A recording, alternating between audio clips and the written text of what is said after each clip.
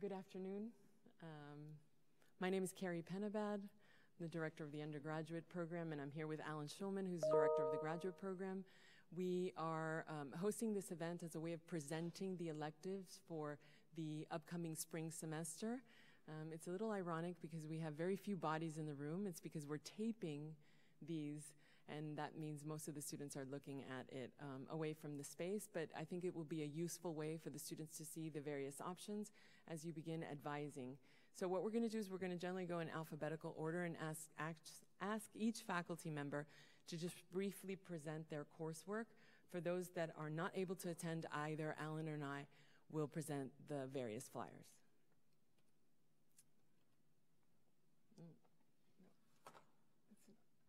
There we go. First, we'll have Professor Jermaine Barnes.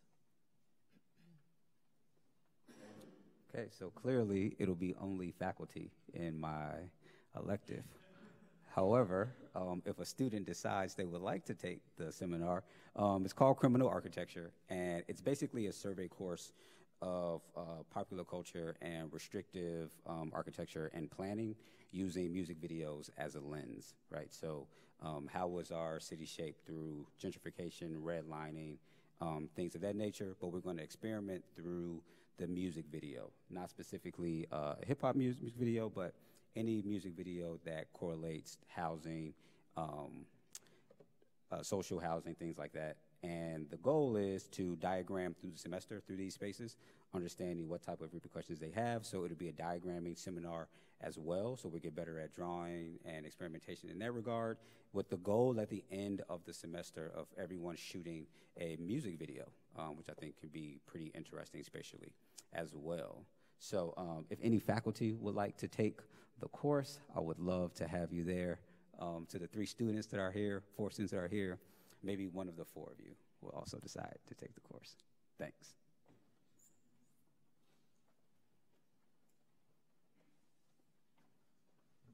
To appease Jermaine, the audience is broad. It's just not physically present. Okay, we're going to skip over Professor Brillhart, who's in the middle of a presentation. He's going to present at the very end of the afternoon. This next class is part of our history electives. It will be offered by by Victor Dupuy, Professor Victor Dupuy, and it's entitled Renaissance Architecture. I'm just going to go ahead and read the flyer, which is, as we consider the shape of cities and the role of monuments within them in the 21st century, it is worthwhile examining how architects and patrons of the past dealt with similar issues when they first set about articulating a modern, humane worldview. The Renaissance counts among the most fruitful eras of experimentation in architecture and urban design, and it continues to exert a strong influence on the West today. So for those of you who are interested in taking this course, you will see it as part of your history options, and of course it's open to all students. So Professor Christopher Chung will be presenting the next elective.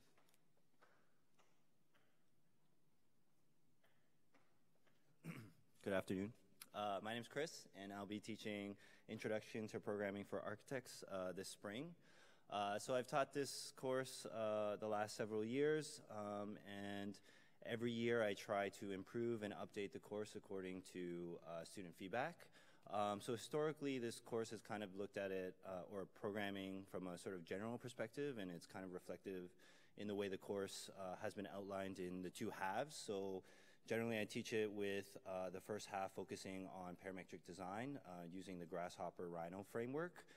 And then we move on to sort of more open-ended programming using processing. So it's a text-based programming approach using processing, which is meant for media artists and multimedia installations. However, this spring I'm changing it in the sense that I'm focusing the whole course on computational design. So the whole course will focus on the Grasshopper Rhino framework. However, I'm still keeping the halves in Grasshopper, and then we'll look into text-based programming within the Grasshopper framework, specifically looking at Python. So that's the sort of main change for this spring. For those of you who perhaps don't really know what grasshopper is, or maybe heard what grasshopper is, but don't really know what it is. So Rhino, so it's a plugin for Rhino. So as a precaution, it is a course in which we will not be going through Rhino. So students will have to have a basic understanding of how to use Rhino. But in contrast to 3D modeling in Rhino, if you think about it, it's a much more additive approach. So if we 3D model, let's say, a room, you would draw out your floor with a specific dimension in mind, and then given that surface or geometry that represents your floor, you would then get, let's say, a wall and its adjacent walls, respectively. In contrast, modeling within Grasshopper takes a much more, let's say, relationship-based approach. So having a sense of dimensions isn't as important, although you have to keep in mind of how big this floor is, but that can change in the future. So instead of thinking, the specific size of the floor, you're thinking about where is this floor positioned and how is this wall positioned in relation to that floor. And so this becomes very powerful because then you can start to dynamically change the size of the floor, and the walls, the associated walls, and perhaps the roof would change associatively as well. And so this, as you can imagine, becomes very powerful in the sense that you can start to think about multiple iterations without having to manually change and update your model every time, let's say, a particular dimension changes. And so this is a basic example of the differences between modeling in Grasshopper versus modeling in Rhino, but it unlocks a lot of potential through different functionality and methodologies that you find through programming. And so yeah, that's sort of a brief sort of example in the comparison between the two approaches. Just a logistical standpoint, the course will still continue to be conducted in 2 days a week, so it's Tuesdays and Thursdays for an hour and a half. In a lecture lab format. So Tuesday will be a lecture, which will go through examples and concepts, and then the following Thursday we'll go through students will go through exercises, recapping some of the examples and concepts that we went through in class. If you have any questions, please don't hesitate to come find me at RAD, or you can email me, and I'd be happy to answer any of your questions. Thank you.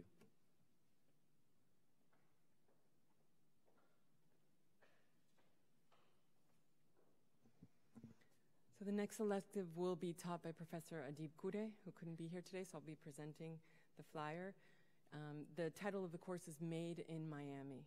In 1986, Terunobu Fujimori and Genpei Akesegawa founded the Street Observation Society in Japan. The members of this society came together to search for moments of beauty found in ordinary, everyday places. The group's activities were primarily a fusion of two complementary approaches to looking at the city, including historical fieldwork and the analysis of overlooked buildings throughout urban Japan, and the Dadaist sensibility of identifying and categorizing ready-made objects lying latent in the streets of Tokyo. Inspired by their efforts, Made in Miami will observe, analyze, and record the material, culture, and vernacular traditions of Miami, searching for the unique characteristics that arise from an understanding of the poetics of the prosaic. The course will be structured with informal lectures, followed by a series of walks throughout the city's key neighborhoods. Students will be asked to function as urban detectives, recording their discoveries by way of photography and drawing to uncover an alternate reading of the city not readily advertised or promoted in contemporary depictions of Miami.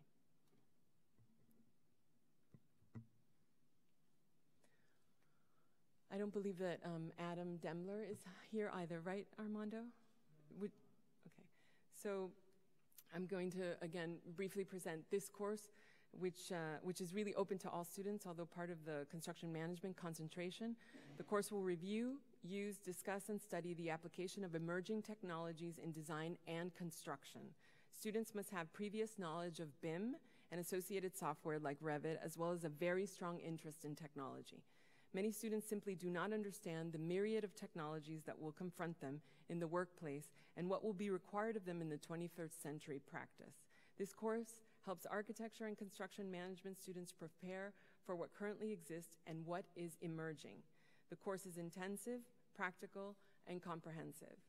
As for requirements, the subjects covered include advanced BIM practices, information management skills, industry-adopted standards, emerging visualization tools, visual programming methods, new materials, building fabrication methods, as well as AI and machine learning.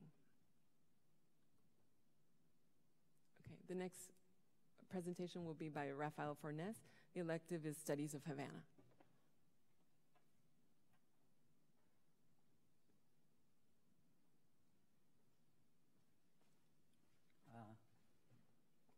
Good afternoon. I have been teaching this class since 1996 as referring the introduction of the course. It's about the city of Havana, the city of Havana that has been called the Rome of the Americas by very talented scholars like Andres Duani or Dean of Notre Dame University, Michael Likudis. And it's a city that celebrates in November 16 the 500th anniversary of the foundation of the city. And usually what we do in class is watch movies and my collection of photographs and reading articles. We have a lot of guests from Cuba visiting town. We always invite them.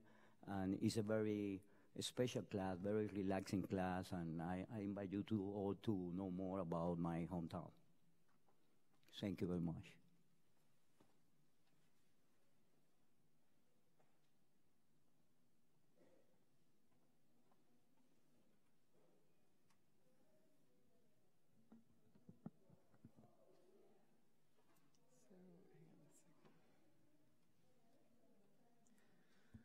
So this is less of a description. This is a hotel design elective that will be offered by Professor Fromizon.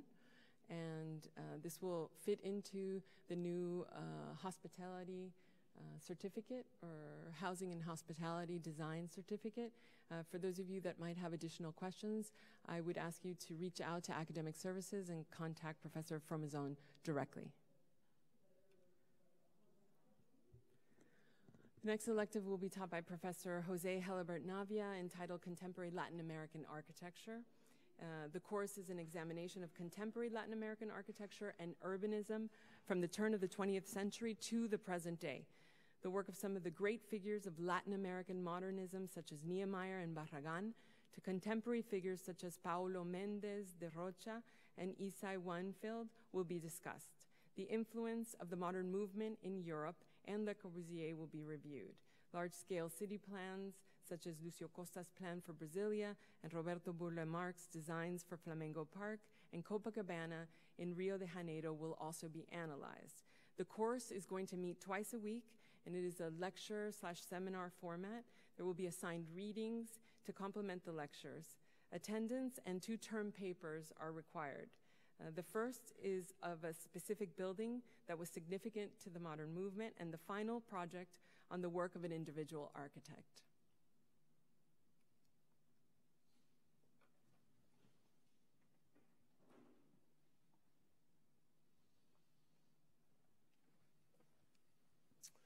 I'm Jaime Correa, and I'm here on behalf of Professor Carmen Guerrero, who is currently teaching her Italian Rationalism course in Rome. As you know, Professor Carmen Guerrero's research interest falls within a period of architectural exploration that basically changed and determined the role of architects and urban designers in the production of the contemporary city. This period, from the first to the 5th decade of the 20th century, had enormous repercussions worldwide, and as a consequence, the city of Santo Domingo in the Dominican Republic was not immune to this modern influence. The seminar that she wants to teach during the spring of 2020 will focus on the documentation of buildings representing the modern heritage of the colonial area of the first city in the New World, in the so-called zona, in collaboration with local historians, architects, and scholars from the UNFU, which is one of the best schools of architecture in the Dominican Republic. Carmen Guerrero and the students enrolled in this course will produce documentation drawings and physical models of a range of buildings, including schools, retail stores, post offices, apartment buildings, houses, office buildings, etc. The course will start on February the 4th, and because of its hand-on nature, it will have a flexible class schedule with required meetings on Tuesdays from 2 to 4:30 p.m. A final traveling exhibition will be presented here in Miami and in Santo Domingo, as well as in other parts of the world. And I sincerely hope that you can join her in this exploration quest next semester.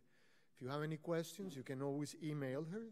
She's in Rome now, as I said, and her email is carmeng@miami.edu. Thank you.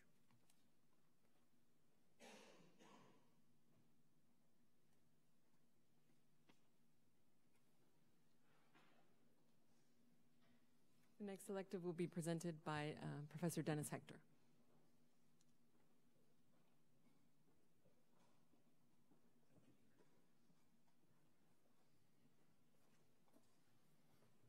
Good afternoon. 1969 was an important year for site planning. Ian McHarg, who was the founding chair of the University of Pennsylvania School of Landscape Architecture, and trained as a landscape architect, did two very important things. One is he organized the first Earth Day that spring, and the second thing he did was publish on a book called Design with Nature. He fundamentally became an eco-activist in the midst of his landscape architecture career, and had became a public intellectual of importance similar to Jane Jacobs or Rachel Carson of that era.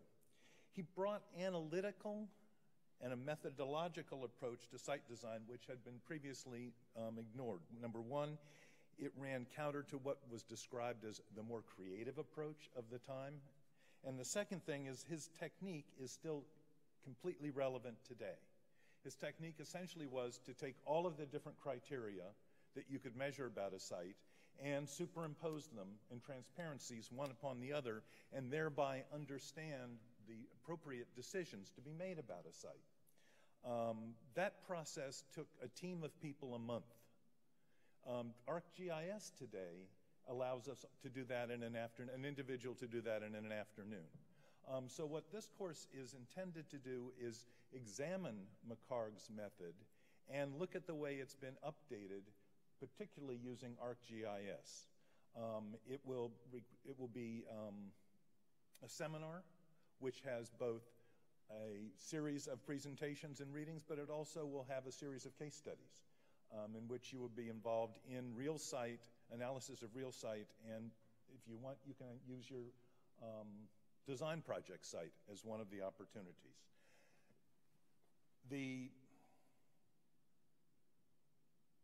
The goal is for you to be able to bring the power of the analysis to your site design, and a lot of this course is coming from the observation that ARC 223, Architecture and the Environment, is become, in its one credit format, doesn't perhaps adequately deal with the information that's required to be responsible in site design today. So this is considered an extension of ARC 223 and takes that, the content of that course, and unpacks it in a full-length seminar. Thank you.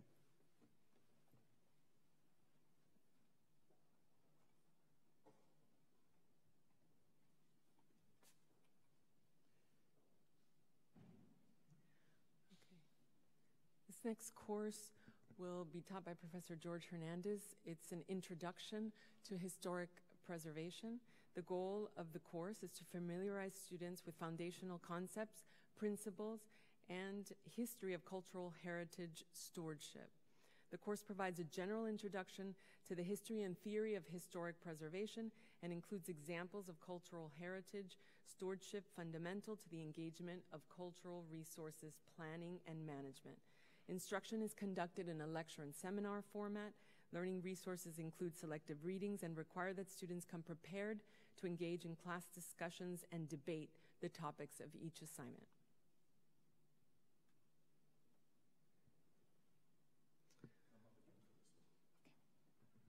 So, the ULI competition is a rather unique course as an elective. Professors Lombard and Vasconez are the primary faculty, but they are assisted by Chuck Bowl, Mark Trowan from the MedRu program, and also from Alice Morcade from the School of Business. This is a competition. It is a competition sponsored by the ULI and with funding that was provided by the Houston developer, Gerald Hines. It is a 2-week competition in which you work 8 hours a day in a team of 5 people. Each team must have a minimum of 5 people and have a minimum of 3 disciplines. Typically, it's MARC or urban design, plus the real estate development and urbanism program, plus business students. The brief is issued in the middle of January, and basically you have 2 weeks to complete it. It is an urban design problem in a city that they've chosen, and they've incredibly well documented for you. And what they do is you have to create an intervention in that site. It's a highly organized competition in that the faculty have figured out an approach that gets you from the beginning to the end of the 2 weeks, and it is one in which you have a variety of people coming in and helping you with the competition. Historically, we have done very well. We've had finalists in the last couple of years, and we had 1 honorable mention. One of the things, there's 2 things that you can think about, 3. One of them is perhaps the least significant, which is that you will have an elective done at the end of the first 2 weeks of class. But of far more significance are the 2 of the following. One is this is a great element for your portfolio. This is a really substantial piece that you can put in your portfolio, and the prizes are not insignificant. The winning entry is a $50,000 prize, and the finalist teams each receive $10,000. So it's a real competition. It's one that is for students, and it's specifically a multidisciplinary team competition. You have questions, you can answer. Professor Vasconez and Lombard can happily answer them for you.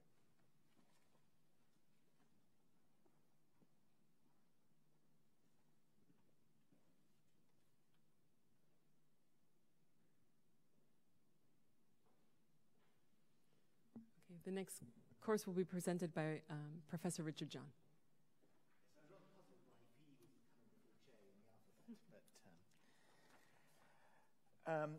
So the architect, polemicist, and urban designer, Leon Krier, is one of the most influential and controversial figures in European and American architecture and urbanism over the last 50 years.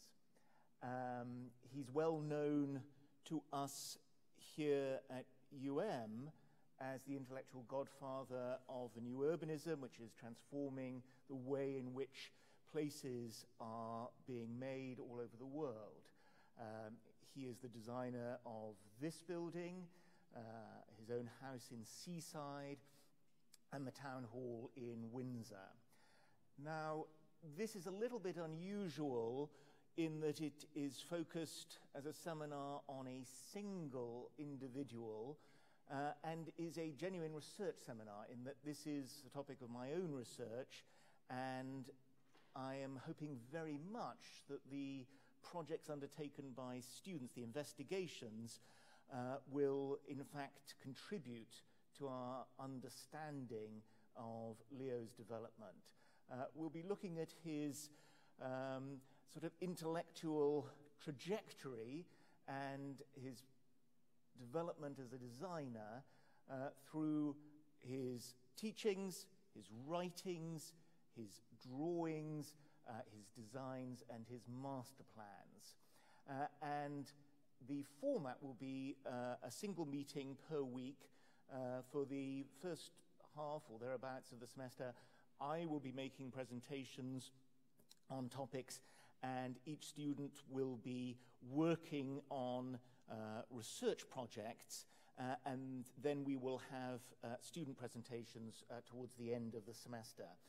And to give you a sense of the kind of topics that we might be looking at, the list on the flyer might give you some indication of the major influences and interactions, including Le Corbusier, Jim Sterling, Leo's brother Rob, the Architectural Association where he taught, Peter Eisenman, Colin Rowe, Michael Graves, Aldo Rossi, Massimo Scolari, Maurice Coulot, Albert Speer, His Royal Highness the Prince of Wales, the juxtaposition there is not intentional, Andres Duani, and Liz Platter-Zyberg. This seminar counts as a history elective. Thank you very much.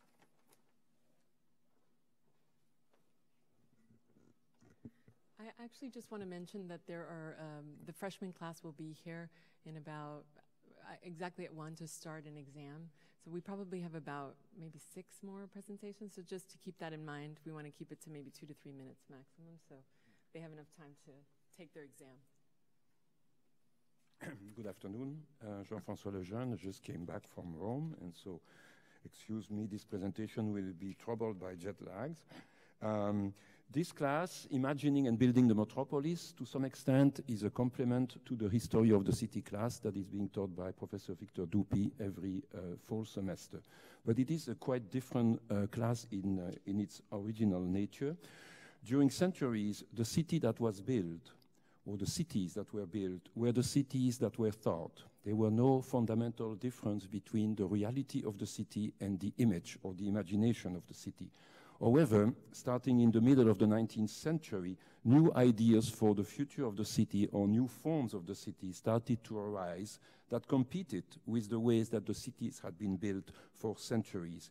It is this dichotomy between the reality of the city of the 20th century and the imagination of the city of the 20th century that the class intends to promote.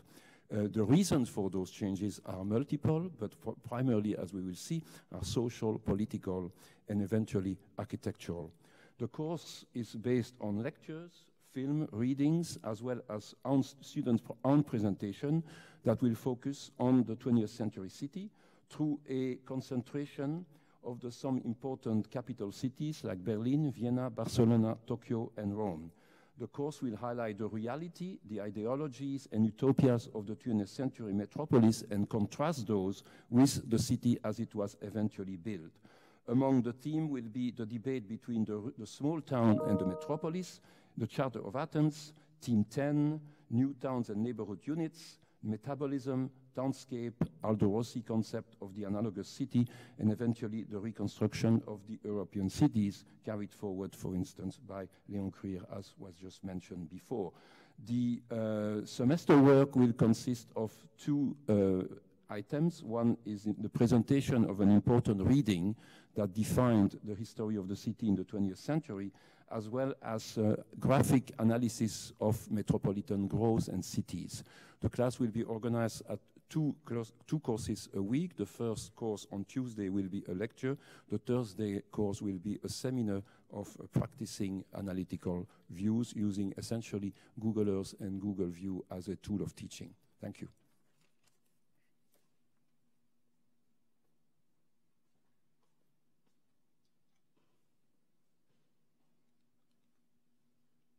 Next class will be offered by Professor Elizabeth Platter-Zyberg, and it's entitled Adaptation to Climate Change. It's an upper and graduate level elective seminar that introduces students to the topic of climate change and its related discussion. The course reviews current scientific evidence, the potential mitigation of emissions, and other causal actions, and the adaptations required by changing conditions. The global concerns of our time, rapid consumption of non-renewable resources, shrinking habitat of flora and fauna, toxic emissions into air, water, and earth, and human crowding in unhealthy conditions all present challenges that require urgent, creative responses. Related to all of these is the overarching natural phenomena of climate change, which of course affects our city directly. I'm going to skip to the end of the description just to say that the course includes a variety of visiting speakers that come to the course from a variety of disciplines throughout the campus and even outside of our own community. There will be a visit to the site of recent adaptation initiatives, and the course will have 2 assignments. The first, a review of mitigation methods, and the second, a creative proposal for adaptation of the built environment. Again, I would encourage all of you who are interested in any of these courses to reach out to the faculty directly if you have any additional questions.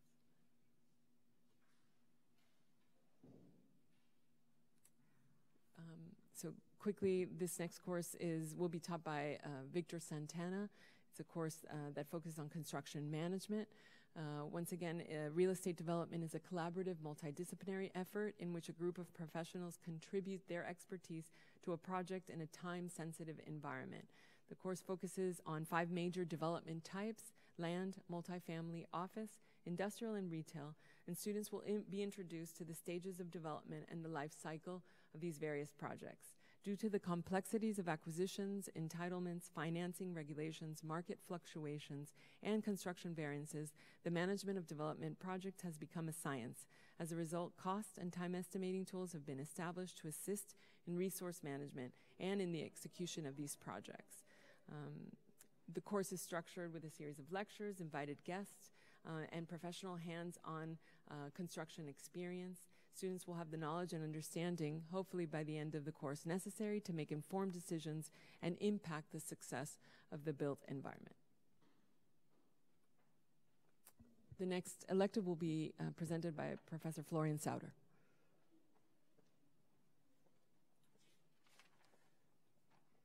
Hello. The elective I'm going to teach is called Fragments, Contemporary Architectural Conditions. In a time of anything goes that shows no uniform theoretical agenda, but rather a series of very personal explorations into space making, we will employ 6 terminologies: presence, surrealism, archaism, freedom, loss, and space-time to possibly frame the contemporary condition. This highlights that looking at something contemporary means the course can only be suggestive and hypothetical in nature compared to something, let's say, more firm when looking at the past. To give a little bit of background, in the last 20 years, through the emergence of digital technology, the internet, we have seen a drastic change in terms of practical and theoretical issues. In terms of practice, communication got much easier, prefabrication procedures changed, and we see building on a at least quantitative scale globally we have never seen before. Theoretically, there's a lot of blogs nowadays that, through their speed of keeping up with the ever new, they make the old-fashioned magazine kind of look outdated.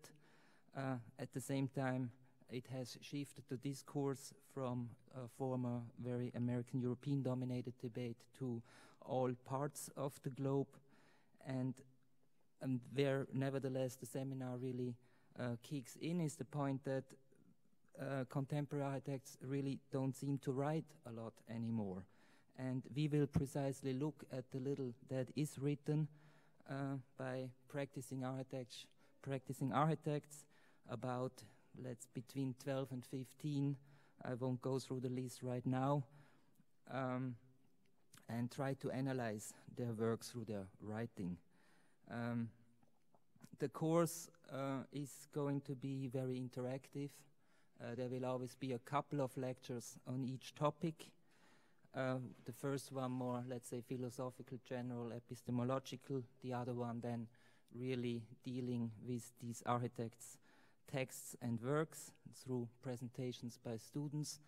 And at the end of the semester, a short text kind of manifesto by the students, who will be encouraged to also work with their memories and interests and show them to me, has to be presented. Thank you.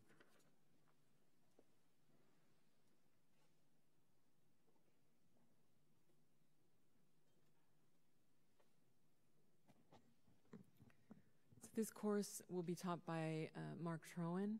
It analyzes real estate transactions and deal structuring from the developer's perspective. The course is structured as a case study method and explores the key components and the disciplines needed for successful real estate transactions and projects. I won't read the bullet points, but once again, if you have additional questions about the course, I would encourage you to direct your questions to Professor Troen. This next course is a Historic American Building Survey course. We have just give us 6 or 7 more minutes, okay?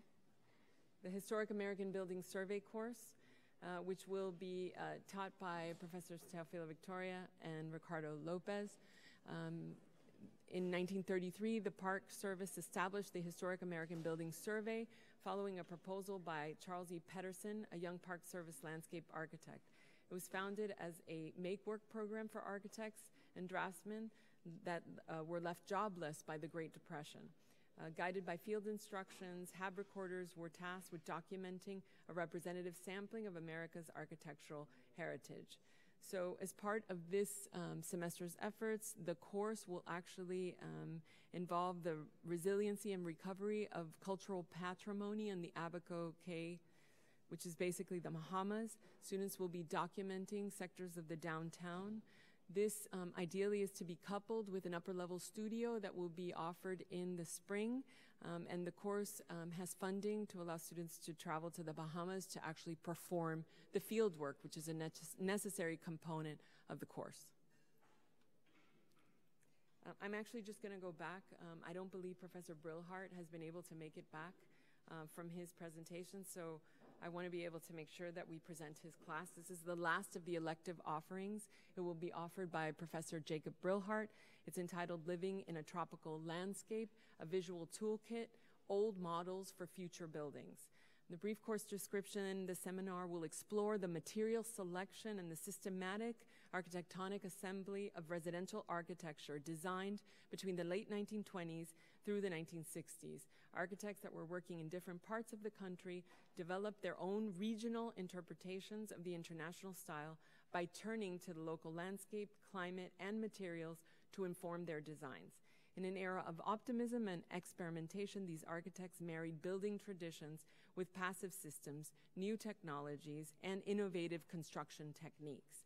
Emphasis on construction methodology was central to their work and became a model for sustainable design, particularly in tropical climates like South Florida. So in the course, students will research local architects and other post-war architects from around the country whose work was sensitive to the climate in which they worked. In the course, students will analyze his or her assigned architect and respective project. Using the original construction documents of the building, each student will then redraw and essentially reconstruct the structure through axonometric and sectional perspectives. Learning construction through drawing, students will gain a deeper understanding of material assemblies, connections, and construction, all in relationship to climate. If you have any additional question, I would encourage you to reach out to Professor Brillhart. So I believe we've come to the end of the afternoon session. Again, I think the elective courses are an excellent opportunity for you to actually capitalize on the expertise of the faculty, as these offerings really speak to their areas of interest. And also, I think it allows you to, I guess, expand beyond your basic core requirements to be able to look at areas of particular interest in which you might want to culminate your career, or more importantly, project towards your career in the future. So thank you. If you have any questions, please feel free to contact Ana Regalado or Denai Morales at Academic Services, who are currently engaging in advising for all students. Thank you once again.